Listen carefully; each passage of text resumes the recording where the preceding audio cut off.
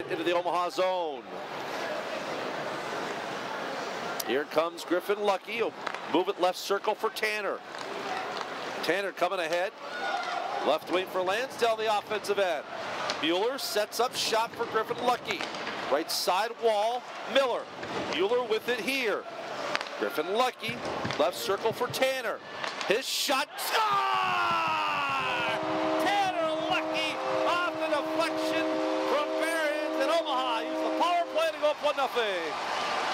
Tanner Lucky gets that puck. Omaha moving it around quickly, just like Davey Noel, Brigade associate head coach in charge of that power play, would draw it up, make some quick passes, and Lucky on the wide wing left side as a fish comes on the ice here at Baxter Arena.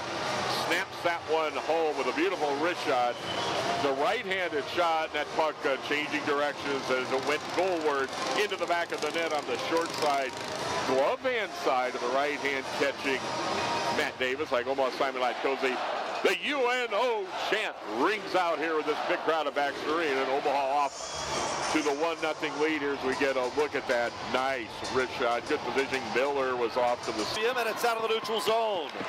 Bueller using his strength against a good size Z Buium there at the right point.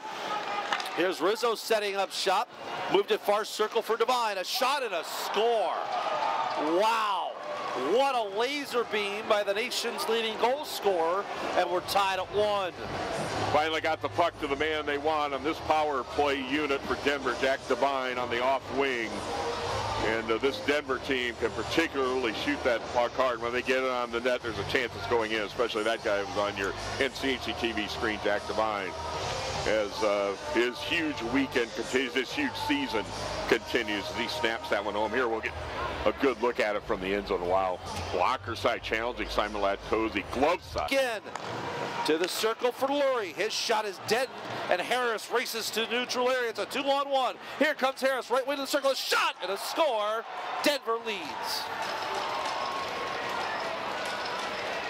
2-on-1, Tristan Lemire came barreling down the left wing, and Sam Harris was able to, like a quarterback, look off of him like he was a receiver, and Harris, a left-handed shot on the off wing, so that puck and the blade of Sam Harris' sticks, you see him on NCAA TV, that's a little closer to the ice and can be tricky for a goaltender. You saw Lemire for Denver 29 go by, but Harris finished that one 2-1 Denver. Low to the circle. Bros with it. Wrapped it back around to the right wing boards. Barons. Blue line Thompson. Plenty of space for him, and a pad stop by Latkozy. Bros on the recovery. Barons with it out high. Now to the circle, Rizzo. Middle of the rink is open. Z Buium. Drop off pass and a score. A power play goal for Denver. Shai Buium connects there.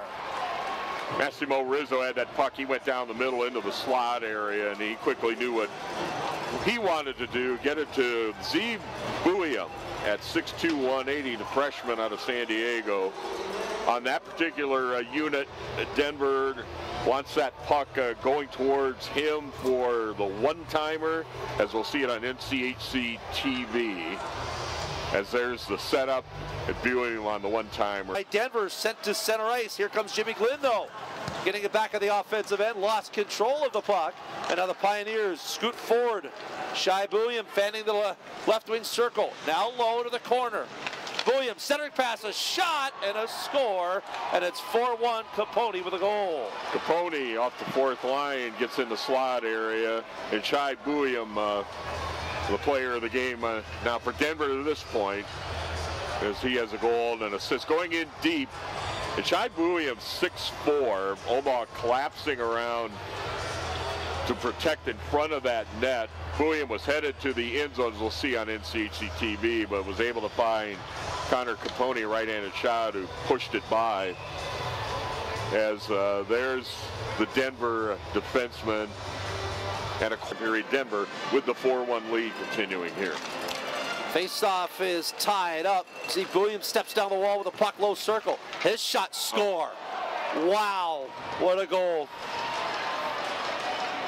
Denver, and I was just going to make this point, number one, The Bouillon brothers have now taken this game over. They have really activated offensively. Earlier, well, Shai Bouillon has a goal on a power play, and a couple shifts ago, he was going right down Dodge Street to the net front from his defense position, and here's Zeev, his brother, coming in off the left wing. And a goal for Lurie, who wraps the puck in deep. Headed towards 1 minute to go in the second. Turnover. Glenn, right wing circle is shut, blocked. Ooh, that hurt. Glenn with it. Goal line extended right. Peels back up the boards. A one-timer. Mancini score! Jack Randall with the deflection. And Omaha gets a goal late in the second. Mavericks taking advantage of a turnover there to set up that goal. Jack Randall going to the net front to set up a screen. Gets a stick on that, it looks like. Victor Mancini firing a low rocket. When you get that traffic in front, that's exactly what you want in front of a goaltender, and that critically important next goal goes to the Mavs as we have 1:26 left in the second period. Denver with a 5-2 lead, but this getting this big crowd back alive. Here it is in the replay. Look at that low drive. There's number Devine, left point now. Drifts to the dot. Cross streak, Zeev Bouillon. Rizzo, Bouillon, half wall right wing. Pedals back to the blue line. Patient here. Here's Rizzo. Backdoor feed and a score on the power play. On the 4-on-3, a lot of room out there on the ice, a lot of attack zone time. Denver playing catch with it until finally at the back door, Carter King was able to punch that in on the forehand to make it a 6-2 lead.